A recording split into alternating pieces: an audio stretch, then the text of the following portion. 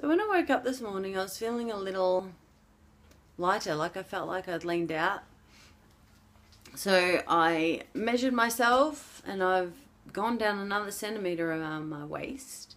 I jumped on the scales and it was 104.5 last time I got on, which was really only, I think, like 3-4 days ago. And now I'm 104.1. I feel like the weight's like starting to just drop off, which is really good. But more so than that, it's like I feel good. I'm a bit puffy now because I literally just woke up and fed the animals. But yeah, what I've been doing is I've been focusing on foods that make me feel good, that digest really well, that don't give me any symptoms. Like I noticed with the white potatoes that I get phlegmy after them. So I've kind of stopped having white potatoes for a while, and I've just been having sweet potato mostly because I kind of like it. I'm into the baked sweet potato at the moment, and eating, most of my calories from fruit, and other than that, steamed vegetables or veggie soups with no overts, no salt, and that seems to be working. So, and hydrating really well, and I hadn't been sleeping the best, as in, like, I'd just been going to bed. When you've got more energy, I feel like my body can just keep going, but then I'm getting signs of, a bit of redness around my eyes, which is telling me that I'm not getting enough sleep. And I know I'm not getting enough sleep because I know that 8 hours or 7 or 8 hours is just not enough for me. So, yeah, last night I went to bed at about 9:30, I think it was. And yeah, I woke up at about 6:30, had to go to the toilet, and I just went back to bed and stayed in there till 8 o'clock. So that's probably another reason why I'm a bit extra puffy this morning, because I've had that extra sleep and lie down time. But this is fucking working. It's working. I've got a little bit of a crick in my neck, so I've got my hip bag around here, and it's still a bit chilly even though it's sunny out. But the fine tuning that I've done, which I haven't done specifically for weight loss, I've done specifically what I feel my body can't handle right now. I'm not healed enough to handle right now, like rice and white potatoes. They give me symptoms. So yeah, I've just been cutting out anything that gives me kind of odd symptoms or sits in my stomach too long. I find that it's hard to digest, stuff like that. So I'm finding that obviously that's working. That's working. Because my energy's really good. I feel really light, almost like my body's humming. I feel like I'm at a very high vibration right now. So, it's interesting that just the little healing, fine-tuning for healing is equaling weight loss. Which I guess it would. But it's just fantastic that it's happening. Now I'm just really excited about it. So, yay! So, yeah, this is from falling off my bike.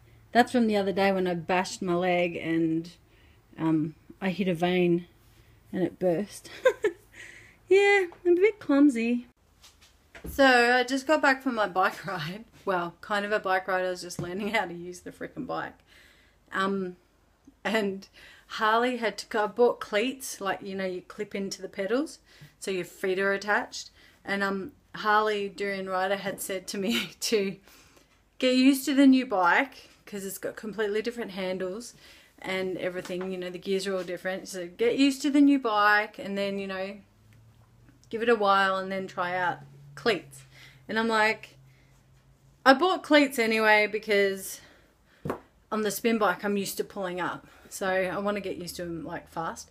So this was the first time I took the bike out, and I'm like, in my head it's like, oh, I should probably just wear sneakers on the first go. And then I'm like, oh, just, you know, I just got to learn to use the cleats. I just have to, like, you got to start sometime, right? Probably better time would have been after I've gotten used to the new bike. But so the first time I didn't get my left foot, I forgot to take my foot out, and I always fall to the left for some reason. It's just a thing. Like when I come off when I go to stop the bike, I come off on the left side just naturally. And so when I'm trying to stop, I go to pull my foot out. I go to like take my foot off the pedal, and it's stuck in, and like you have to turn your foot to the left, and I don't know, something happens in your brain that it just doesn't happen. You've got to do it often enough that you're just in the habit of doing it, because when you're coming off, like, everything happens really fast. So the first time I fell off, luckily it was into like a little ditch that was full of dried leaves, of course. So, you know, and I just like fell, and I didn't try and stop myself. I just like was like, boop. Yeah. And then the second time I fell into the actual ground, and I was like, my thumb got a little bit twisted and my knee's a bit scraped up, and I'm like, yeah, maybe that'll do for the day. Maybe I'll actually do what I'm told now and learn to use a bike before I learn to use the cleats. I just can never seem to do exactly what I'm told. I do it for the most part, but then there's always a part that's just like, when I get impatient, and it's like, I can see myself riding, you know, and using the cleats, and I want to be able to use the cleats. And, you know, practice makes perfect. And the sooner you start practicing, the faster you'll get used to it. That's my motto. But I'm still not really used to the bike. It probably would have happened anyway. That's what I'll tell myself. But I love the bike. I freaking love the bike. It's awesome. So the hills that just in our street that I struggled to get up before, and my heart rate would go up to like 180 plus. Yeah, it barely, like, I got a little bit huffy puffy, but not really. So I'm going to be able to do this. I'm going to be able to ride up the hills, and my legs are easily strong enough to do it. So yes, I can't freaking wait. I've got to take Lexi for a walk, because I could hear her all up and down the street out on the patio. Ow, ow, ow, ow, ow, ow. She's just crying because it's time for her walk. And I was like, she's been for a walk, heaps and heaps and heaps and heaps. And I was like, I want to ride my bike once, just for half an hour. I haven't ridden it yet. So I put myself first just for half an hour, and now I'm going to take her for a walk. So yeah, hopefully nothing, I haven't actually done, I don't think I've done any damage, but you kind of never know till later on or the next day or whatever. So we'll see. I had fun anyway. Whatever, I'm a klutz. So, second meal of the day is the same as the first. My raspberry smoothie tasted so freaking good this morning that I thought I'd have it for lunch as well. And that should actually almost get me to 3,000 calories by itself.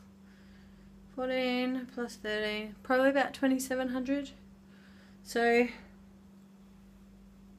I'm starting to notice like little aches and pains. So my lower back on the left side of my hip, lower back, that kind of area, which I've had tightness in there, you know, for a while anyway, but it's kind of like, ooh, you know, like I did a good workout, or, you know, bashed myself up a little bit. My right thumb, like on the meaty part right here, like I can feel that. So I did something to that, God knows how.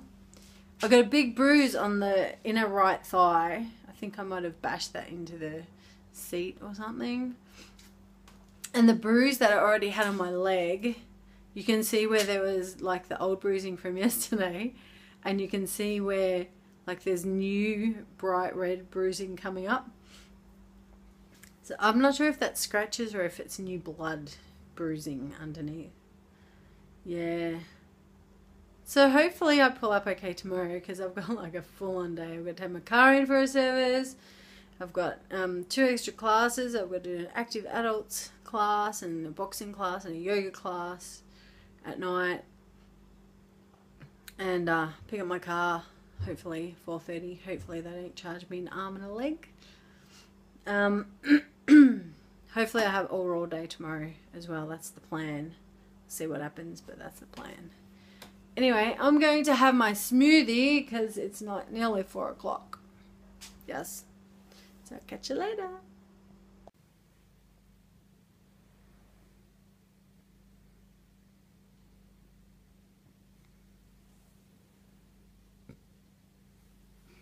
Little cheeky.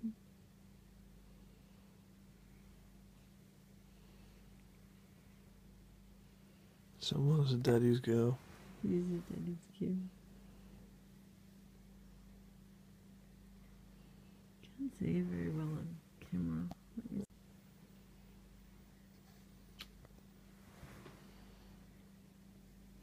Oh my goodness.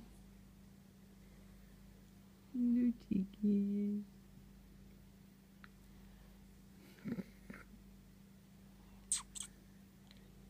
Oh my goodness, Abby.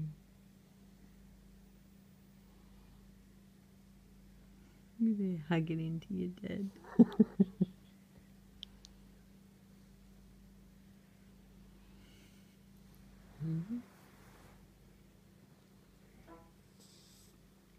Oh goodness.